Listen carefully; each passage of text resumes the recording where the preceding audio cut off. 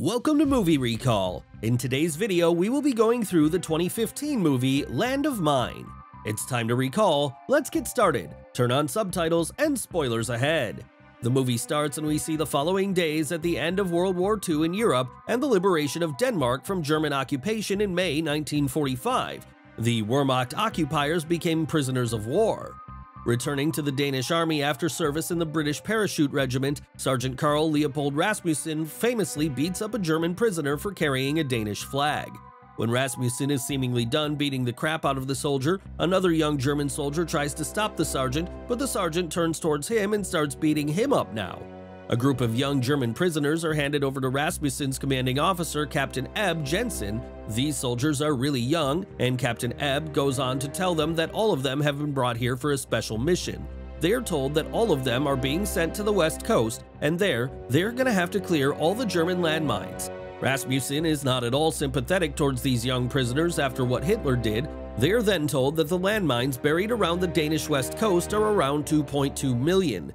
They are then told that if any of these soldiers did not do a good job out there, they will either be beaten to death or they will be badly injured. They are given a short training, and even in that training, Captain Ebb goes on to beat up many German boys with sticks. One of the boys even died during a training who does not know how to handle a mine. Carl then takes the 13 boys to the West Coast where he shows them a particular area. He tells them that there are 45,000 mines just in this area and they have to disarm them right away. The boys are told that they will only be allowed to return home once they are done doing this task. He goes on to tell them that if they manage to defuse 6 mines every hour, then they will be able to go home within 3 months. Carl then goes on to make them understand a few things. There are certain symbols on certain mines and they indicate what kind of mine it is. They are given a big piece of paper, and Carl tells them that they are going to have to note all the updates about the diffused mines on this piece of paper. The boys start working. They work the whole day according to the instructions given to them. That night, when they are about to sleep, a boy named William goes on to say that when he goes home after doing this mine job, he will become a mechanic and work in a factory owned by his dad's friend. Another boy named Helmut tells William that he should stop dreaming. This bright future of his is nothing more than an illusion. Another boy named Sebastian tells Helmut to shut up. One thing that is clear is that these boys still have hope that the enemy is going to allow them to go back home. These boys have not been given anything to eat ever since they have come to this place. We go on to see that near the coast, a woman and her little daughter lives as we see the little girl playing with her doll. We see that among these boys, there are 2 twins named Werner and Ernst. One of them makes his way to the little girl and talks to her. When the girl is just about to leave, the boy steals her bread and keeps it with him because they still have not been given anything to eat and all of them are starving.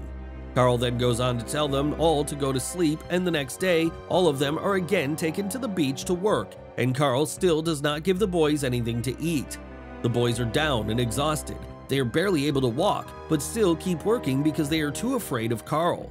That evening, when they are done working, Sebastian, the leader of the boys, goes to Carl. He tells them that the boys have not eaten anything since the last 2 days. Carl says that he does not give a crap about that, adding that no one has sent anything for them, so he cannot do anything about their food on his own. Carl then shouts at the boy and tells them to go to sleep right away. At night, all the boys try their best to sleep, but with empty stomachs, they are unable to fall asleep. Helmut then makes his way out in the middle of the night to find something to eat. The next morning, the twins make their way to Carl and tell him that they have not at all been feeling well. They have been vomiting and it seems like they are having a fever, so they should be given some time off work. Carl of course responds by yelling at the boys and tells them to get to work right away.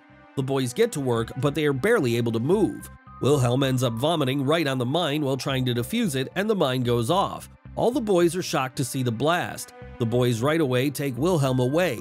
He is badly wounded and they beg Carl to get medical help for the boy. Carl does not listen to them at first, but then goes on to give the boy some morphine and then sends him away on a vehicle to get medical help.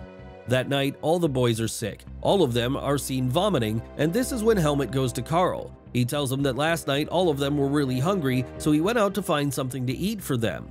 He brought some leaves for them to eat, and after eating that, all these boys have gotten sick. Carl then realizes that they have eaten something really bad, and that is why they have gotten food poisoning now. Carl then goes on to make them drink water from the sea so that they keep throwing up and their stomachs get empty. He then goes on to shower all the boys with fresh water so that they feel a little better. After showering, he sends all of the boys off to sleep as they need rest. Carl then makes his way to the hospital to check on Wilhelm, but he learns that the boy has already passed away. He makes his way to the military base, gathers some food for the boys to eat, and leaves. He, however, does not ask the captain's permission before doing so. Captain Ebb sees him taking the food, but Carl still leaves. He comes to the boys and distributes the food among them. The boys finally get something to eat.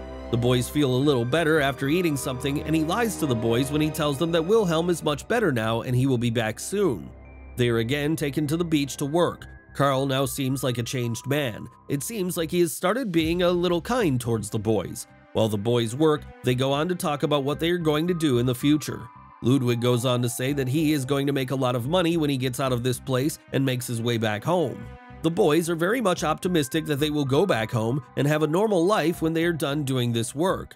That evening, they are yet again not given anything to eat, and Carl tells them to go to sleep right away. The military base has not sent any food for these prisoners, so Carl cannot do anything about it. In the middle of the night, Captain Ebb comes to the room where the boys are sleeping. He starts beating up the boys out of nowhere. He even pisses on the boys and tortures them very badly. Carl gets there and tells Ebb that he should leave. When Ebb is just about to leave in his vehicle, Carl goes on to tell the captain that there was no need for him to come to this place, and Ebb goes on to say that Carl too did not need to steal food from the kitchen for these Germans. These two get into an argument over this, and Carl tries to justify his actions. Ebb, however, warns him not to do any such thing again and leaves. The next day, when the boys are working, Werner is blown to bits after encountering landmines buried one above another, and his twin brother Ernst goes to search for him and continues to deny his death. Carl himself goes on to try and tell the boy that his brother is no more, but Ernst is out of control. Carl then somehow manages to get the boy to sleep. He himself comforts the boy, and that day, he realizes that these are just a group of kids who cannot even take care of themselves. He goes on to realize that these kids should be with their mothers. They call for their mothers still. War was with the enemy, and these kids should not be suffering because of that. That evening, Sebastian is sitting on the beach alone when he is approached by Carl. Both of them sit together and have a chat. Carl goes on to tell him that William is already dead, adding that he lied to them. Carl has now started being kind to them and has been trying to do whatever he can for these boys. Carl now starts getting attached to the boys and does not even lock their door from outside at night. The next morning, Carl wakes up very early and makes his way to the military headquarters, where he right away goes to the kitchen and gets some food for the boys. He, however, takes care of the fact that nobody sees him. He does not want to be seen by the captain or anyone else, because that could put him and the boys in trouble, and if he is seen, they are never going to let him take the food. On the other hand, back on the field, we see that Ernst has started to feel very lonely after losing his brother. One day, he catches a rat and keeps it with him. He makes the rat a pet of his own. A large area of the beach has been cleared by the boys, and Carl brings a football. He goes on to play football with the boys that day. When they are done playing, Carl's dog comes to him and Carl throws the ball for him. When the dog goes after the ball to get it back, he ends up stepping on a mine and there is a blast. This is how Carl loses his dog. Carl now loses his mind. He tells the boys that they have not at all done a good job. How on earth can he consider this area safe when there are still mines out there?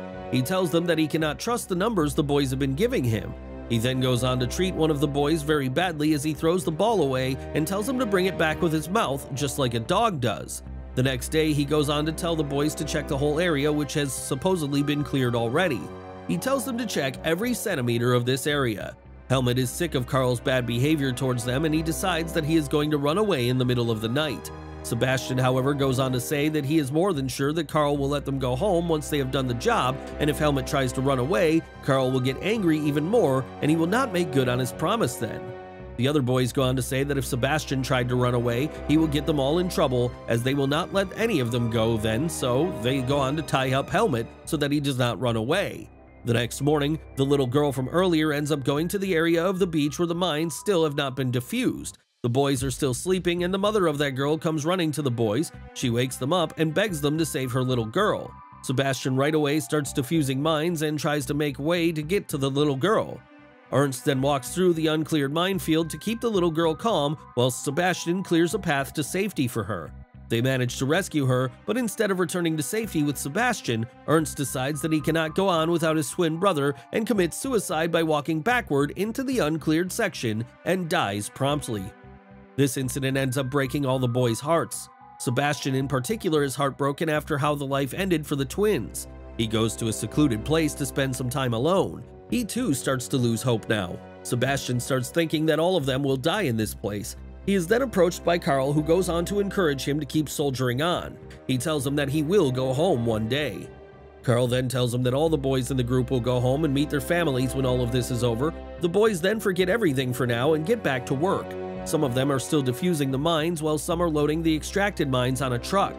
While 4 of the boys continue to clear the beach with Rasmussen, the rest of them are still loading the extracted ones on the truck. When one of the boys tosses a mine that was not properly defused onto the truck bed of the activated mines, he accidentally sets off a massive chain reaction and kills himself and his comrades standing nearby. Only Sebastian, Ludwig, Helmut, and Rodolph remain. Not even a single body part of those boys is found after the big explosion. By now, 10 boys have lost their lives trying to extract mines. When all of the mines from the beach have been deactivated and taken out, these boys are made to sit on a vehicle that takes them to the military headquarters. Although the boys had been promised that they would be sent home after defusing all of the mines, without Carl's knowledge, Ebb decides to send the surviving 4 to join a team defusing landmines without the aid of a map in another coastal area. He informs Carl, who argues in vain for Ebb to rescind the order. Carl decides to go against orders and rescues them, driving them within 500 meters of the German border, and they obey his order to run for their freedom. And with that, the movie comes to an end. Thanks for watching. Please like, subscribe, and click the bell icon to get new movie recaps.